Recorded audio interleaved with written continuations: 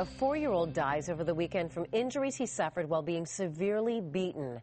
Fox 29's Claudia Gomez live in Abington Township.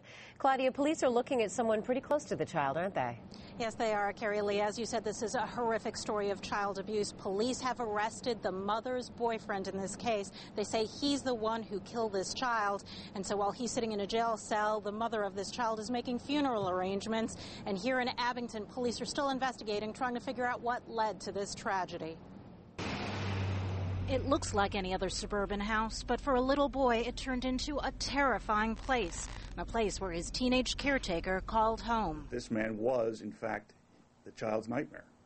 19-year-old Nadir Turner is accused of beating the boy at least 2 different times last week. The list of the child's injuries is stunning. There was a skull fracture, at least 3 blows to the head, the forehead, right rear, and left side, 2 fractured ribs, 6 and 7 on the left side, bruising on the back, both arms, face, and legs.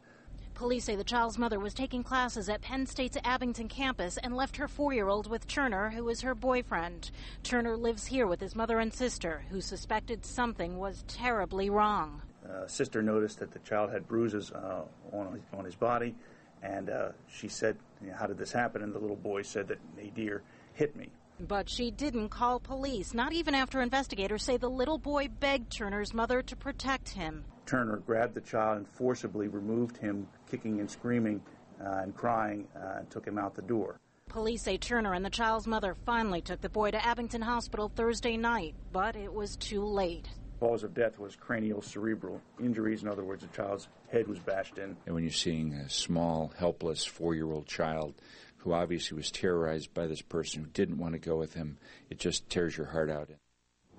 As we said, Nadir Turner is sitting in a jail cell facing aggravated assault and endangering the welfare of a child. Those charges, though, anticipated to be upgraded. The DA says he very well may be filing murder charges against this man. Again, funeral arrangements pending while police investigate, but at this point, no one else is being charged. Reporting live in Abington, Claudia Gomez, Fox 29 News.